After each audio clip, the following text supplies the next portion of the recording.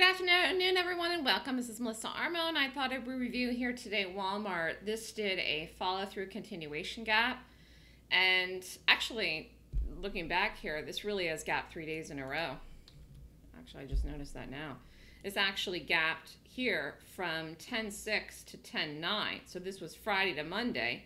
Then it gapped again from Monday to Tuesday. Then Tuesday to Wednesday. Wow.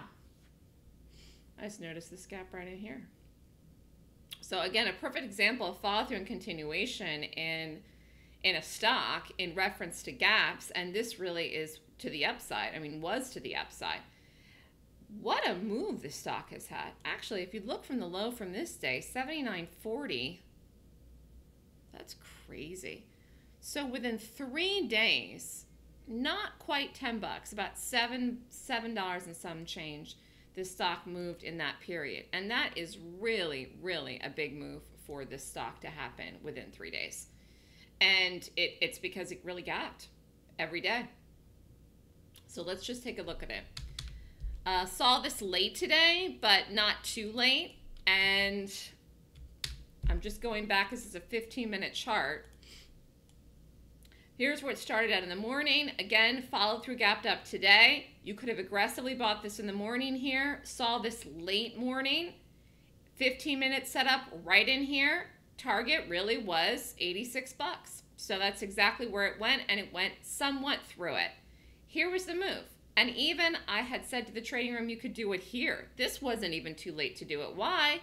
It never broke this area, never broke this stop.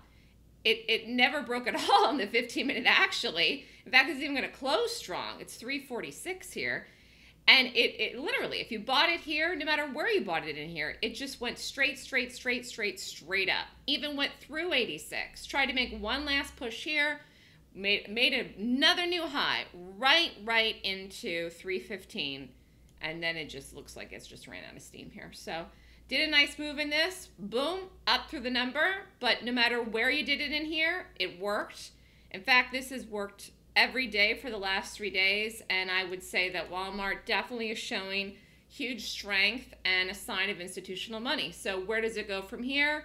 Well, you just have to kind of leave it alone now. I think with the follow-through from yesterday was perfectly fine, but now you gotta kind of just lay off of it a little bit. Let's quickly take a look here at the market, into the close. And we're back up near the highs in a SPY. Wow, that's a great sign. Great sign to close this strong. And here's the cues again. So market looks higher into tomorrow. Closing very strong here. Walmart was a buy today and yesterday and the day before. For the last 3 days, this has been gapping up and a beautiful bullish move in the stock. So congratulations, everyone that did the late morning call in this. And again, no matter where you got it, it worked because it just went almost straight up vertical today and even yesterday as well. So see everybody in the room tomorrow. Have a great afternoon, and we'll look to see what we get. Banks report Thursday and Friday, and earnings season finally begins. Have a great night, everyone.